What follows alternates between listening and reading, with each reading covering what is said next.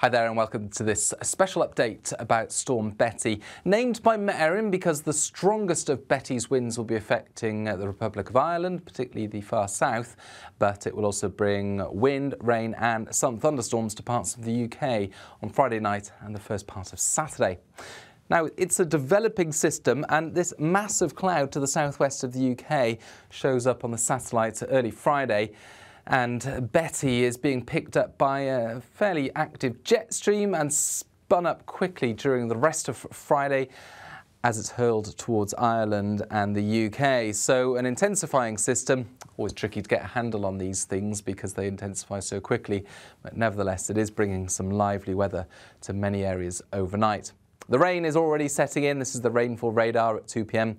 Rain already setting in across parts of the southwest of England, southwest Wales as well. Some showers ahead of that. We saw some quite lively conditions earlier in the day across central and southern England, but that's petering out ahead of the main event as Betty arrives.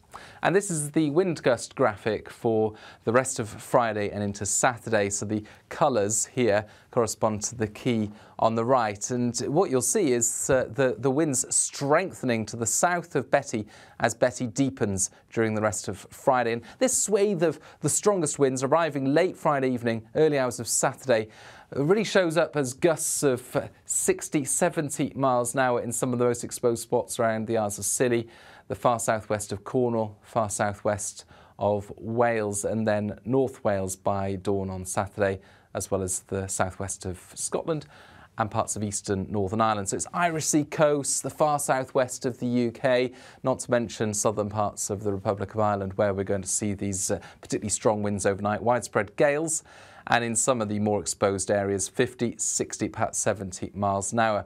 And those kinds of wind speeds, of course, at this time of year, could cause impacts. A lot of temporary structures have been erected outdoors, people camping, people caravanning and so on. So those winds of concern during Friday evening. They do push through quite quickly. They're accompanied by a spell of heavy rain, that rain sweeping through most of the UK during the night on Friday. You can see here the bright colours indicating some heavy bursts of rain. But a particular focus is late Friday evening and early hours of Saturday across eastern parts of England, because all the ingredients are there if they come together to form some serious thunderstorms. Now, if we get these thunderstorms, and as you can see by the various blobs, they're likely to be hit and miss. Not everyone in this area will get a thunderstorm, but where and if they occur, there's the risk of 60 millimetres of rain in just a few hours. There's the risk of 2 centimetre hail and frequent lightning. Again, that happens late Friday evening, early hours of Saturday. So the saving grace of a lot of this weather is that it's happening overnight when a lot of people will be safely tucked away indoors. But nevertheless, still the potential for some serious impacts from this system. Now, by the end of the night, the rain becomes slow moving across Northern Ireland and Scotland. And it's across much of Northern Ireland and Scotland where we'll see widely 25, 30 millimetres of rainfall accumulating by lunchtime on Saturday. But across the hills of eastern Scotland, so the Mourne Mountains, the Antrim Hills, the Sperrins, there's the risk of 40 to 60, perhaps more millimetres of rain, and likewise for eastern parts of the Grampians.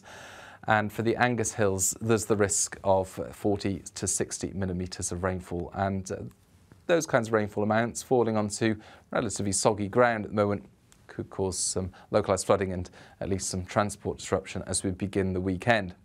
By this stage, Saturday morning, Storm Betty's moving up western Scotland, bringing its spells of rain to northern Scotland along with a strengthening wind. And the most unsettled weather by Saturday afternoon really is across Scotland and Northern Ireland. Spells of rain or showers, a blustery wind. It brightens up for England and Wales, the worst of the conditions having moved through overnight. Sunny spells, a few showers into western areas, but actually with the sunshine emerging across East Anglia and the southeast, it's going to be pleasantly warm. And temperatures rising here later in the weekend and the start of next week, while the weather remains changeable further north and northwest. Much more on social media, of course, but for now, that's all from me. Bye-bye.